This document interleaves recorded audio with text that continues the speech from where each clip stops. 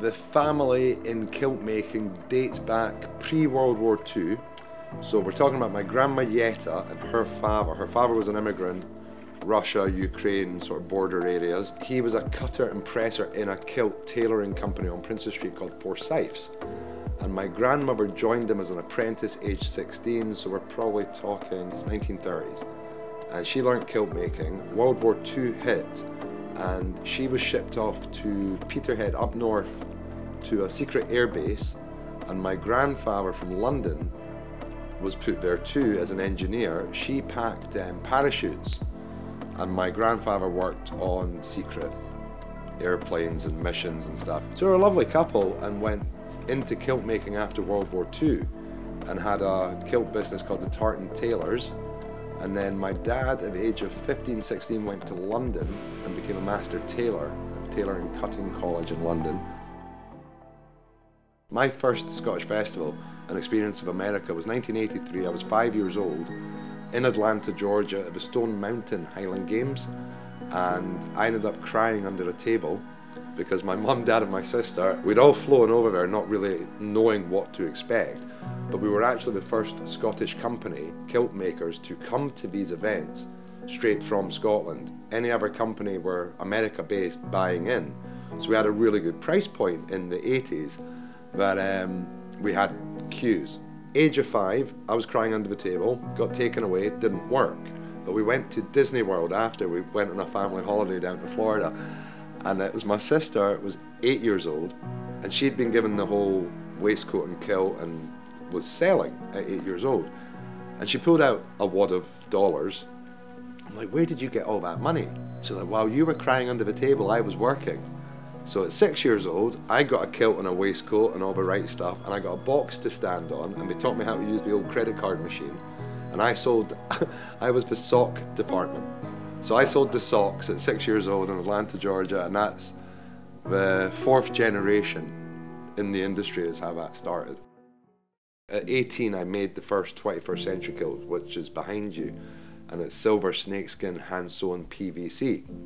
So sewing that kilt was quite therapeutic, and it allowed my mind to imagine kilts in a bigger world, that tartan, the family pattern, plaid, could be irrelevant in the garment, the kilt. So it was about separating tartan and kilts, but a kilt didn't have to be tartan.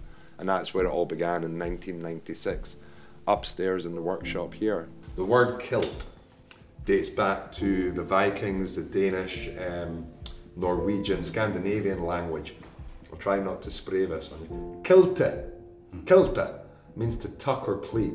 And that's where the word kilt came from, that's its origins.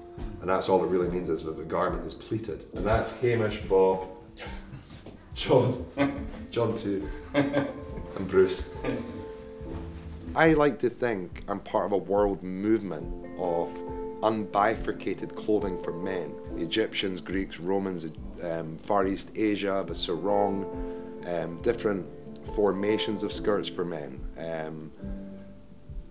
I see myself as a part of the evolution of that and the modern movement, but especially in this day and age when, I'm not saying anything goes, but we all need to find ways to find our lives interesting. And Vivienne Westwood made a great quote: people who wear unusual clothing have a more interesting life. And me at 45 nearly, I stopped wearing trousers day to day when I was 21 years old. So in 24 years, the fact I've not gone, oh, I can't be bothered with this anymore, I'm going back to trousers, has never happened. The only time was in COVID, when we're locked down and I was in my sweatpants a lot. You know, I probably celebrated my half point in my life wearing a kilt every day in sweatpants, building Lego dioramas for my son to do stop motion. My mentality is I wear it like it was pre-Jacobite rebellion.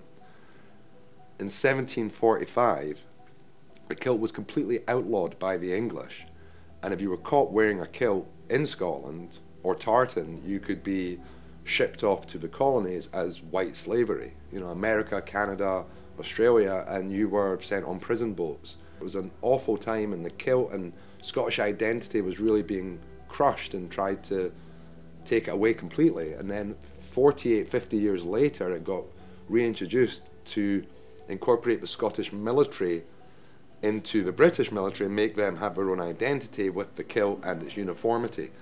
And then the aristocrats and lords and ladies and clan chiefs kind of jumped on the bandwagon, and then it kind of developed as a very regal, formal, fancy dress that 50 years earlier it really was something that farmers, warriors, guys slept in. It was just a big wrap of fabric that went round the body, and then it's never really stopped evolving.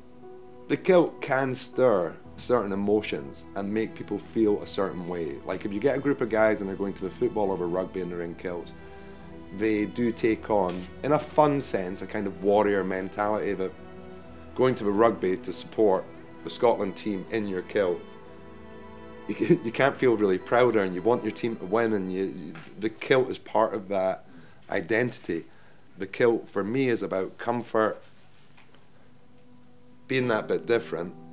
I definitely feel like I've been part of this movement that kilts and skirts for men are more acceptable, and it not being in the realms of a transition or sexuality. It's just comfort, and the person feels they look good. The fact we've got people bringing in kilts made by my grandfather, by my father, to be repaired, and me and John are doing alterations on these 30, 40, 50-year-old kilts, says that we are sustainable and ethical.